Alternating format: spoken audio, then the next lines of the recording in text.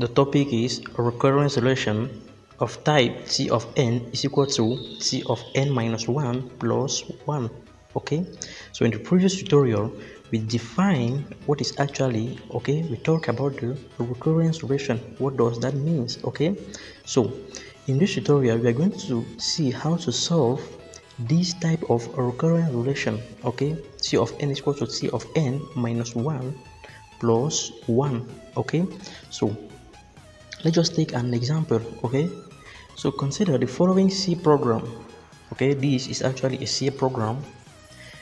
Void test, okay, int n, that takes, okay, a parameter n, okay, an integer parameter. Then we say that if n is greater than 0, then print, okay, print f, just print the value of n. Okay, and then call the function back. Okay, call the function back n minus 1. Okay, we are actually reducing the values. Okay, so you record that from the previous tutorial. All right, so here this function is doing nothing but printing the value of n. Okay, and call itself, call itself. Okay, so if you want to trace this, what is actually the time taken by this function, okay, to execute itself given an n input, okay, as input? If we take, okay, this one, if you call the time taken by this function to execute this, okay, all of these as T of n, okay, usually for the recurrence relation we take T of n instead of f of n. Okay, but of course you can take what you want, there's no problem with that. So here we call it, okay, T of n. For the condition we can ignore that, right, since this is a constant, it's an if condition. If n is greater than 0, this one is actually a constant. Okay, it is a 1. Of course you can take it if you want. Now for the printf, okay, we have one instruction, so one operation, we can take it as 1. Okay, the time taken to print this, okay, as 1. Now test, okay, call the function back. Please make sure you have already watched the tutorial on recursion before you jump into this. If not, you may not understand some concepts. Okay, so now we are calling the function back itself. Okay, and we are actually reducing the value of n, okay, minus 1 each time we call the function. So then after you, okay, you print this, then call the function back, okay, test, but now with n minus 1. Okay, so the time taken by this is actually T of n minus 1. Then we can put, okay, this in this form. T of n is equal to T of n minus 1 plus 1 if n is greater than 0. Okay, if n is greater than 0, we have this one plus this one. Okay, so then we can take T of n minus 1 plus 1, okay, if n is greater than 0. And what happens if n is less than or equal to 0? Nothing. Okay, but don't put nothing. Okay, don't put 0 here, we put 1. Okay, the constant 1, or you can even put c, k, or whatever you want. Okay, but don't put 0. Okay, even if it's doing nothing, we take it as 1. Okay, the time constant. Okay, so then that is, okay, T of n is equal to 1 if n is equal to 0, and T of, okay, is equal to T of n minus 1 plus 1 if n is greater than 0. Now how to solve this? Okay, so in this tutorial we are going to see how to solve, okay, this recurrence relation using the substitution method. Okay, and in the upcoming tutorial we are going to use the master method, okay, the recursion tree method, and so on. Okay, recall the 4 methods that we saw in the previous tutorial. Okay, so solve this using substitution method.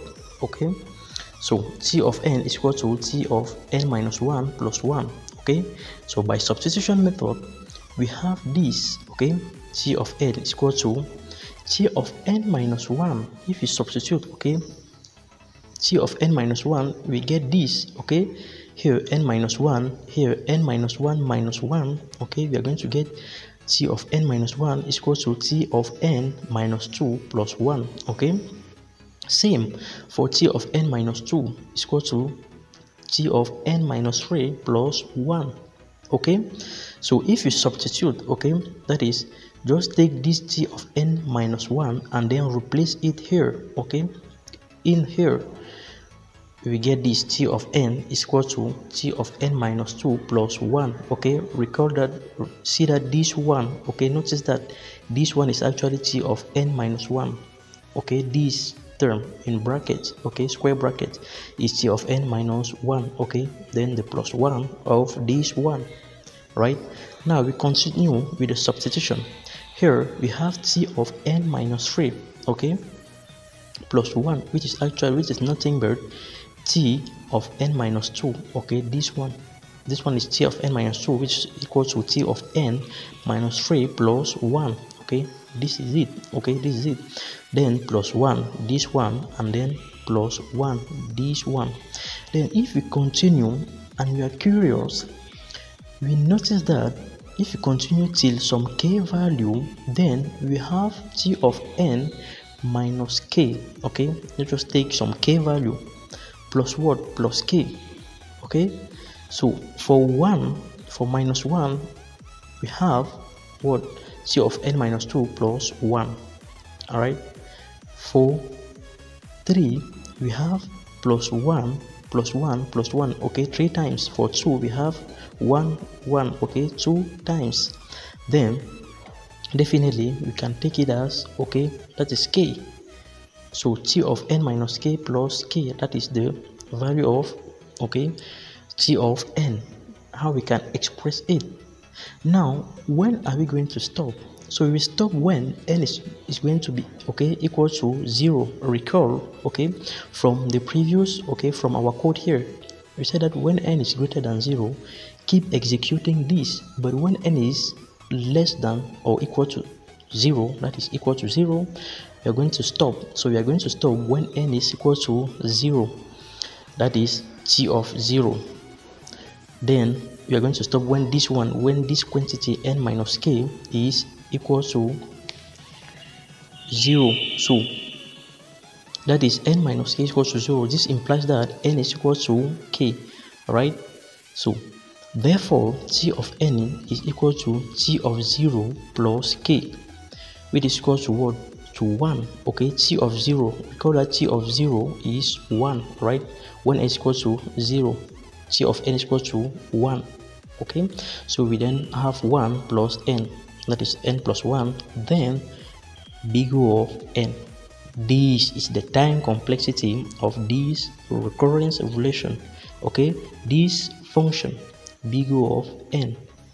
So we solve this using the substitution method. In the upcoming tutorials, you are going to see me use other methods, okay, to solve this same type of recurrence relation. All right, see you then in the next tutorial. Bye.